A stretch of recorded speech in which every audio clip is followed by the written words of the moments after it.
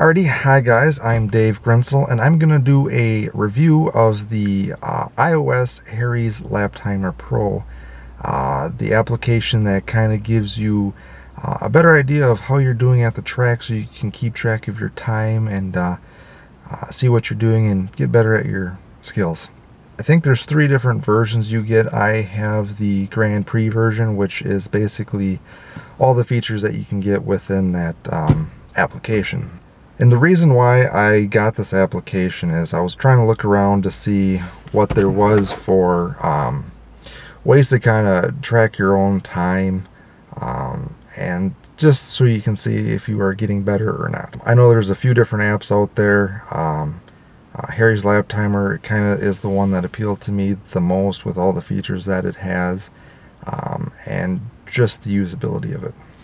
So I do a lot of autocrossing and once in a while rallycross and ice racing, so I don't really go on the bigger predefined tracks. I basically create my own track in and out points to record my times. Alrighty, so when you first open the application, they'll give you a splash screen and it gives you this guide view where you can kind of quickly get started. The main thing that I use the most when I first do this is basically the autocross feature. Basically, it gives you the name, and you can obviously rename it if you want. To create your own track, you can either walk the track with your iPhone or iPad or whatever you want to use, and you would start the tag the in point and out point, and those basically tell you. It tells Harry's Lap Timer to start recording here when you cross this point, and stop recording here when you cross that point. And if you're not able to go on the track, sometimes I do parade laps, then you can be in your car, hit the end point when you go to the start, and the finish point when you do that too. So basically, you go to where you want, you hit set, it'll give you if you want a standing start or starting line. Standing start is when you are staging and you're still and you go. Starting line is if you're doing laps and you continually keep going in that circle.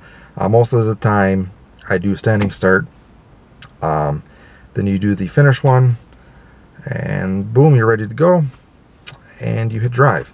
So basically that is the quick and easy, ready to create some endpoints and out points to get going. So once you are ready and staged at the line, you would hit stage. Then as soon as you start going, it will start recording the time and any other data that you want to start recording. What I will do is I will kind of go through the features of this real quick. I kind of changed the bottom of it here to suit my needs, and you can obviously rearrange this if you want. I won't go too much into this these settings here. These are mostly personal preference, and there's other various things. There's a lot of stuff to go through. If you want to read the documentation, you can go find it on Harry's Lap Timer's website. Definitely a great source of information, and definitely the forums if you have any questions on that. So again, the first thing that pops up is this guide, which you can define users, which I have a user already set up. So this is the timer screen, so it shows you your times when you complete a lap or do a heat or whatever.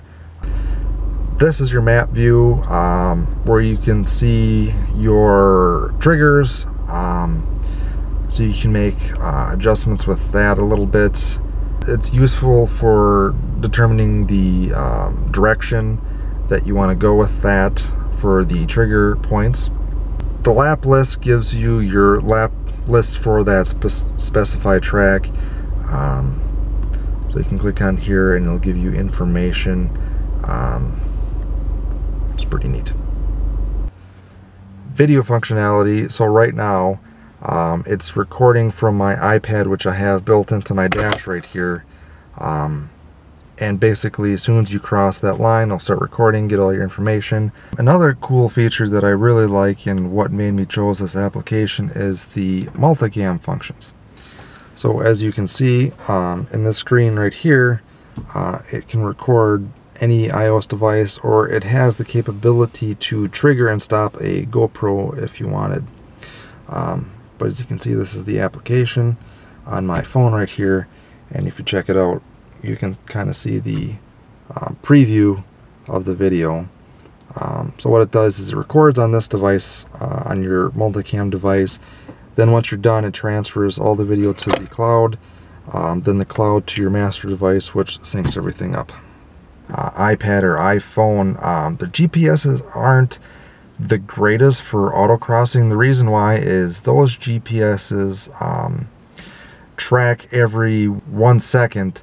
It takes a marker from the GPS. Now with the autocrossing and say rally crossing, the tracks are very small and it's very fast, so you really don't get the most accurate data with that.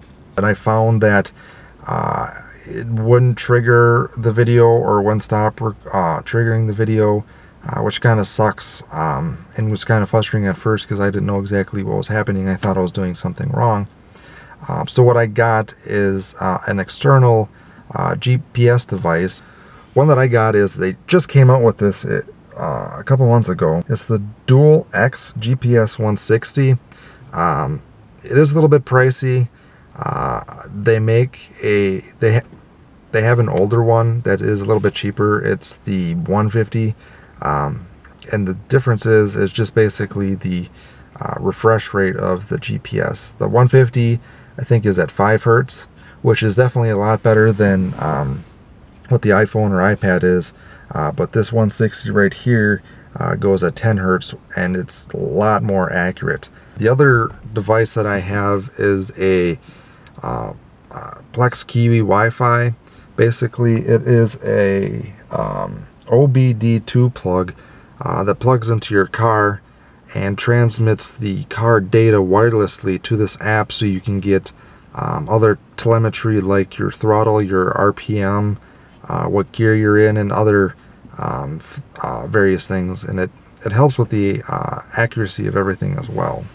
So as you can see on my sensor list, I have my dual X GPS that is at 10 Hertz. It also gives the battery life, which is pretty cool. And my OBD sensor, which was the Kiwi, and that refreshes at 5 Hertz. To give you a quick overview of the video screen, top here you have all your statuses, your triggers, your Wi-Fi, your signal, your camera, and any other thing. And you can also click on it just to see what your statuses are, your system statuses, and it gives you everything. If there's anything that's not working, it'll be in red. If it's working, it'll be green. On the lower left hand of the video screen, it will give you the track name, your car, the user, and what lap you're on. Right here it gives you the telemetry of G-force, so it's your G-force meter. Right to the right of that is your timer for your current track, and below that is how fast you're going. On the bottom right, it gives you basically a tachometer, your throttle response, and your digital RPM. And on the top right, if you have it multicam, it would give you the video if you're on an iOS device, or just a little blinking square if you're using a GoPro. So the things that I like about Harry's lap timer, the main thing is it's very cool that you can set it to automatically start and stop your laps. It's nice, rather than having a GoPro where you have to remember to press the button to start it, it will automatically start for you. Because when I noticed when I'm racing, I've forgotten multiple times to start the camera, because you're so focused about racing that you just basically forget everything else. The other things that I like on it, that it has the telemetry data. It has that G-force meter, which is pretty cool. It also has a map of the track that you've taken, which is another cool visually thing to see where you are on the track. Obviously it gives you the times to help you become a better driver. It also has your car information if you have the either a Bluetooth or Wi-Fi OBD2 dongle, which is pretty cool. The other cool thing that this app that I don't think other apps can do natively is the multicam, which is pretty cool. You can have as many iOS devices as you want, and you can have it all trigger at once. So you can have a camera either facing the driver, or you can have one outside your car, and it records automatically for you. Things I dislike about Harry's lap timer: it can be very, very finicky to get things working right. I don't know if it is the current Apple iOS 7, because I had iOS 6 and it seemed a little bit more stable. iOS 7, there seems to be a lot more bugs and crashing with the app. I'm going to blame Apple for that. I'm assuming it will get better with his updates. He's been pretty good at that. So I'm just hoping that it'll be a little bit more stable for future releases. The one thing currently that sucks right now is any multicam footage recorded with the multicam iOS devices is that it has to use iCloud. Now, when I first did this, there is a setting you can change so it doesn't do that. But when I first did this, my first track event, I had that on, and it actually used up all my data on my iPad, because it was transferring all those files after I was done with the lap, and I didn't realize that. So I learned my lesson there, and I turned that feature off, so when I get home to my Wi-Fi, then it'll sync everything up so it doesn't use my data.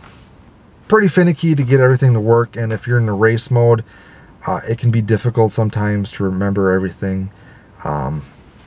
What I found is basically, when I do this, I have everything shut off: my car, my iPad, my Bluetooth devices.